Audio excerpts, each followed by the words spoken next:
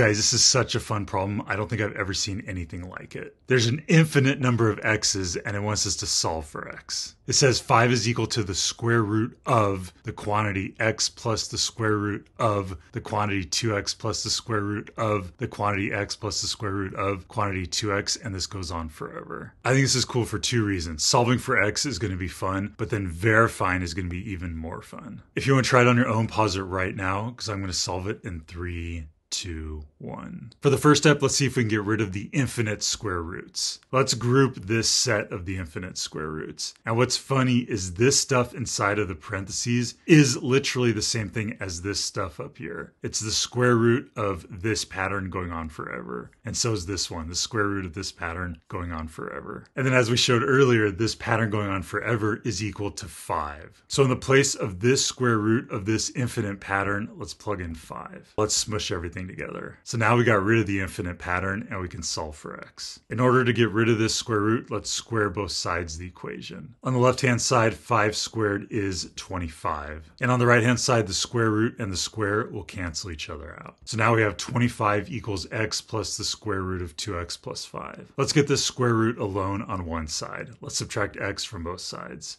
On the left-hand side, we have 25 minus x, and on the right-hand side, we have the square root all by itself. And now to get rid of this square root, let's square both sides. On the left-hand side, the quantity 25 minus x squared is 25 minus x times 25 minus x. And after you multiply this out, you get 625 minus 50x plus x squared. And then on the right-hand side, the square root and the square will cancel each other out. And now we have a quadratic. Let's set the whole thing equal to 0. Let's subtract 2x from both sides and subtract 5 from both sides. 625 minus 5 is 620. Negative 50x minus 2x is negative 52x. And we can bring down the x squared. And then on the right-hand side, all this stuff will cancel out, leaving us with 0. So now let's rearrange this in descending order, and let's solve it with the quadratic formula. It'll be x equals negative 52, which is 52, plus or minus the square root of the quantity negative 52 squared, minus 4 times a, which is 1, times c, which is 620. And the whole thing will be divided by 2a, which is 2 times 1. And we can simplify that to x equals 52 plus or minus square root of the quantity negative 52 squared is equal to 2,704. And then we're going to subtract 4 times 1 times 620 to give us 2,480. And the whole thing will be divided by 2. And then 2,704 minus 2,480 is 224. This 224 can be split up into 16 times 14. And since they're both inside of the square root, they can each get their own square roots. And the square root of 16 is equal to 4. Let's smush everything together. Everything is being divided by 2, or another way to think of it, each of them is being divided by 2.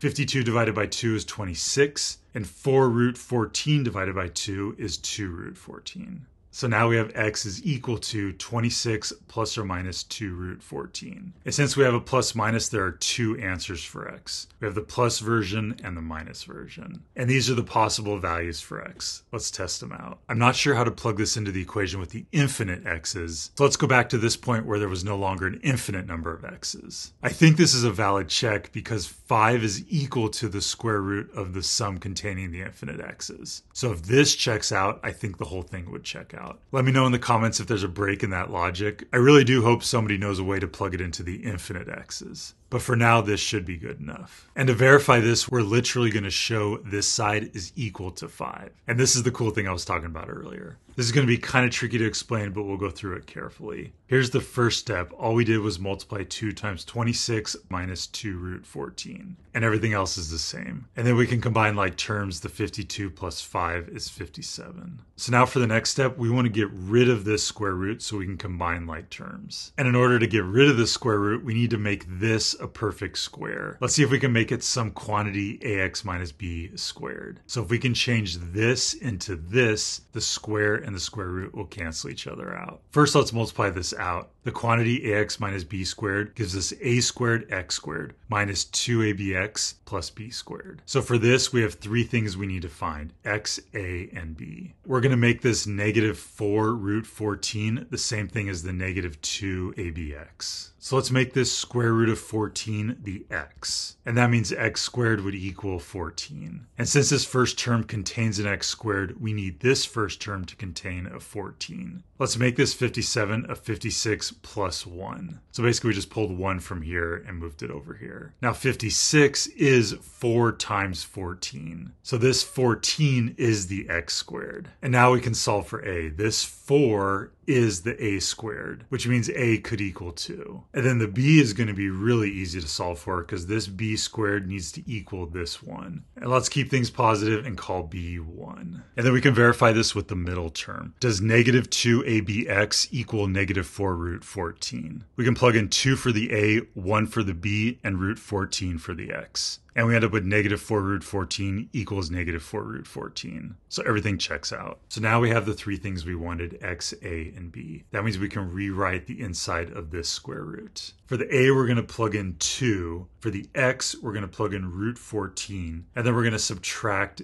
b, which is equal to 1. So we were able to take this inside the square root and make it a perfect square. I think that's pretty cool. And now this square root and this square can cancel each other out. And we get to combine like terms. This negative 2 root 14 plus 2 root 14 will become 0. They're going to cancel each other out. 26 minus 1 is 25, and the square root of 25 is 5. We were able to simplify all this down to 5. This lower solution checks out. And now let's check out the first scenario, the one with the plus. I think this is going to look a lot like the other one, so I'll probably go a little bit faster. Here's the first step. All we did was distribute the 2 to both of these terms. And then we can combine like terms. 52 plus 5 is 57. And then once again, we want to get rid of this square root so we can combine all the like terms. In order to do that, we want to change this into a perfect square. Let's see if we can find something of the form ax plus b whole quantity squared. Next, let's multiply this out. This becomes a squared x squared plus 2abx plus b squared. So we got to figure out what is x, a, and b for 57 plus 4 root 14. Let's make the 4 root 14 the same thing as 2abx. And let's make the x equal to root 14. And that means that x squared would equal 14. Now, since x squared is equal to 14 and we have an x squared in the first term, let's see if we can get this in terms of 14. Let's change this 57 into a 56 plus 1. And then 56 can be expressed as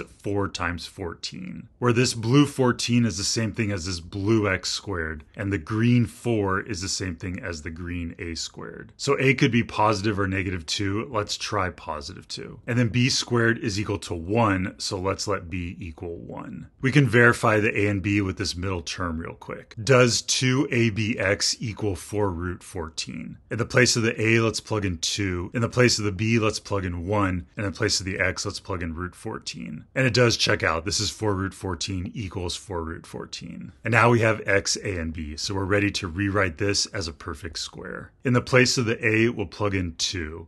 In the place of the x, we'll plug in root 14. And then we're going to add to that b, which is equal to 1. Now from here, the square root and the square will cancel each other out. And now we're ready to combine like terms. 2 root 14 plus 2 root 14 is 4 root 14. And 26 plus 1 is 27. This is not true. The square root of 27 plus 4 root 14 is definitely not 5. It's got to be greater than 5. So the solution of x equals 26 plus 2 root 14 does not work. It was an extraneous solution. I also want to show you this really quick. As we plug this in for x and show more and more of the x's in the sum, it approaches 5. This is asymptotic towards 5. As a sum including a finite number of x's, it will never hit 5. But as a sum with an infinite number of these x's, it will equal exactly 5. How exciting.